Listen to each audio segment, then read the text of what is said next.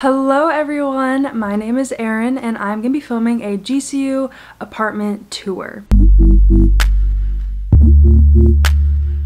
So to get started, I live in Papago. Last year I lived in a dorm and now I finally live in an apartment and it's like the best apartment on campus, so I'm very happy. And I have lived here for a semester now and I meant to film this video last semester but I didn't. So now I'm back filming it when it's dark outside. However, I did get some clips during the day, so I'll make sure to have that over the video while I'm talking.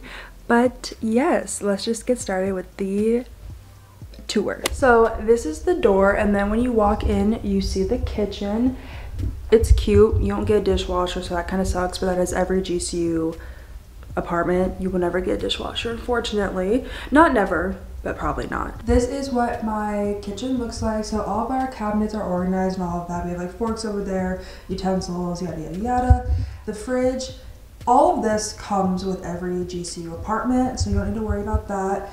Everything else does not. So I have this table, my bananas, and then this is my living room. It's something that I want to add while I'm sitting in the living room is that Papago, Little Pop, there's two Papagos. There's one that has the pool in the fitness center and it's literally just Papago cut in half. And then there's Big Papago. And Papago is the only GCU apartment that has this layout, except for Northrim. Northrim is like a different story. They have like carpet and bathtubs. They're the oldest building on campus. GCU was built around Northrim. Every other apartment will have a long hallway. You can easily find GCU apartment tours online. I have rarely ever seen a good Papago apartment tour, so hopefully this one can be a good one for you. Something different is that the kitchen is separate from the living room. In every other apartment, the kitchen and living room is connected. It is one big room, and I hate that. I do not like it. I love Papago because not only do you get a big window, you also have two separate sides, which I love. I think it is so much better. This is the massive window that I was talking about. In other apartments, you literally have like just that half right there. I don't like it. Here we have the couch.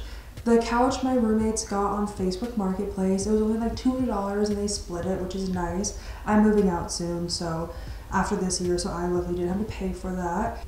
The way that Papago works is there's two sides. So this is the kitchen where we walk through, and then there's the left side and the right side.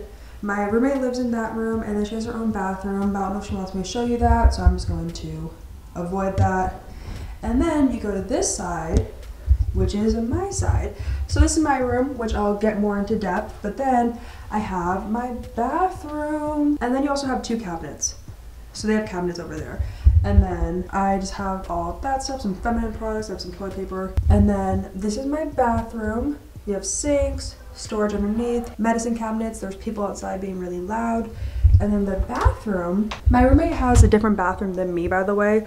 Mine is bigger, hers is a little bit smaller, but it just looks like this. You have a shower, toilet, and then I bought all of that. And then you get a little towel thing there, towel thing here. And now I will show you my room. You walk in and this is what you see. Ta-da!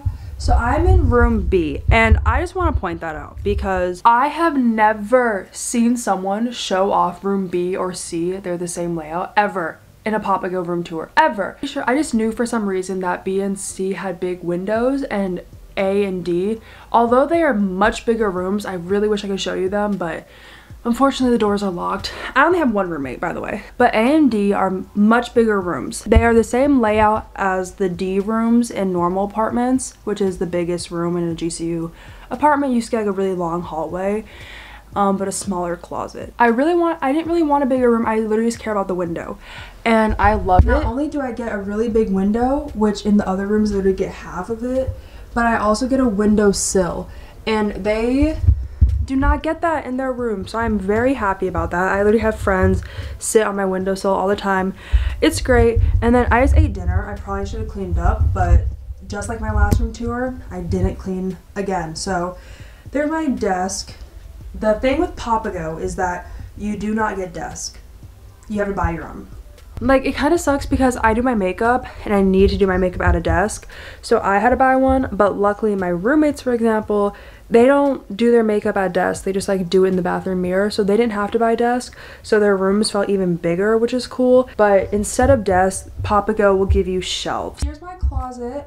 I have it color coordinated. If you couldn't really tell, it kind of looks like a mess right now, but this looks like this. I have the bigger closet than rooms A and D, and then that's just a mess. My shoe rack, photos, back of my door.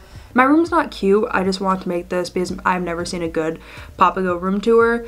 No offense to anyone, but I just wanted to be someone that actually shows what it looked like. And I realized I didn't show room A or D. But those are the only rooms I've been able to see on room tours. I've never seen a B room or a C room. So you're welcome for finally showing you what that looks like. Thank you so much for watching. If you have any questions, let me know, but I hope you enjoyed. Okay, bye.